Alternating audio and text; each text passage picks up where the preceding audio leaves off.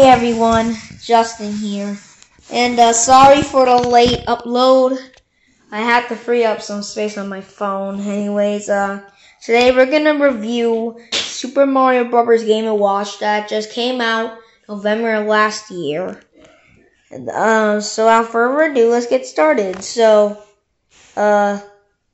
it's a clock, okay? Helps you set time. So, the question is, should you buy this thing in 2021? Let's find out. So, there's a lot of secrets. If you press B, then, wait, A, B, are you supposed to hold B? I think, ground moles appear if you hold B, I think. Wait, that was A. Well, if you hold A, you will access this, the Mario drawing song.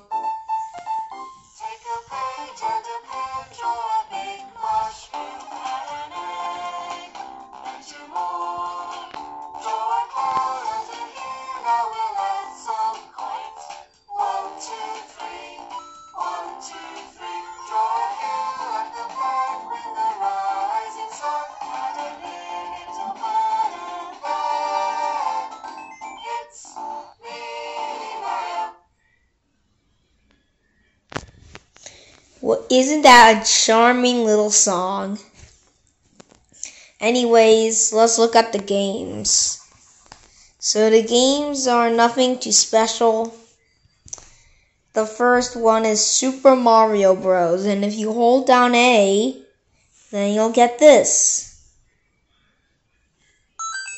The Infinite Lives code. But let me show you another secret. That only works for the Game & Watch version. If you try it in any other version of Super Mario Bros., then it won't work. Only the Game & Watch version. So yeah, this thing has an LCD screen, 3 games, and stuff. So yeah, if you hold left or right and hold B, you can unlock the level select. This is really useful if you want to speed run the game. So yeah. Anyways, now this thing comes with a built-in charger, but with no USB port. Also, the battery life is very poor, with only 8 hours. So yeah. So let's look at its sequel, Super Mario Bros. Lost Levels. This is a hard game. If you guys are hardcore gamers, then play it. Beginners, play the first game. But the final game we have here is Ball. Now, I don't mean to hurt your feelings, Nintendo, but Ball has nothing to do with Mario.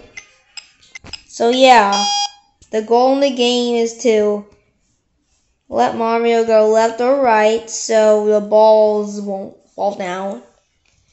So it all comes down to the price. When I got this thing on Amazon, it was $47.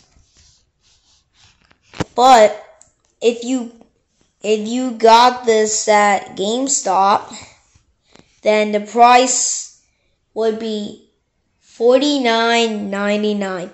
That's like the price of a new game. So yeah, is it worth it buying a Super Mario Bros. Game & Watch in 2021? Well, it's a revival of the Game & Watch series from 1980 to 1991. So, it's worth it. It's the least expensive, and it keeps you on a tight budget. Anyway, see you guys later. Bye.